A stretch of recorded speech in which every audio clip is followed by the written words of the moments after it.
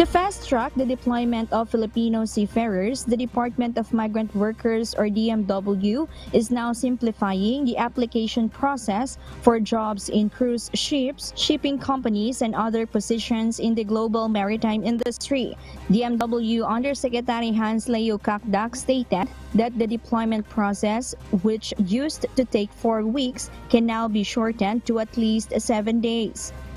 Binaba na natin sa 5 to 4 days, well, 7 to 5 to 4 days, no, ang processing ng mga seafarers manning agency accreditation hanggang sa pag-issue ng OEC or ng clearance, no, para makasakay sa barko ang mga seafarers.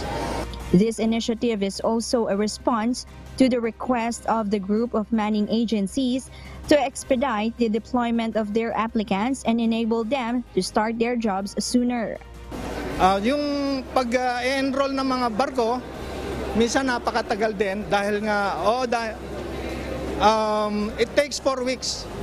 Minsan kasi ang mga ship owners, pagka nangailangan ng seafarer, gusto nila bukas, ando na. Kasi merong proseso ng DMW na dapat talaga ma-enroll muna yung mga barko. It is a security measure para talagang merong barkong pupuntahan ng mga seafarers natin.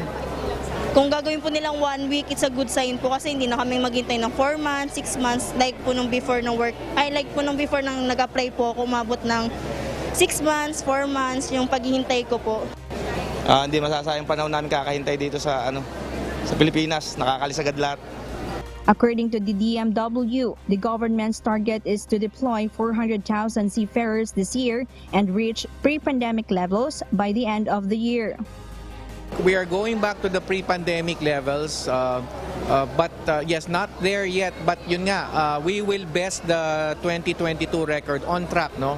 To best the 2022 record to breach the 400,000 mark. So we're hoping and praying na mga job facilitation efforts na katulad nito ay magbibigay ng trabaho at mauugnay ang seafarers sa mga trabaho.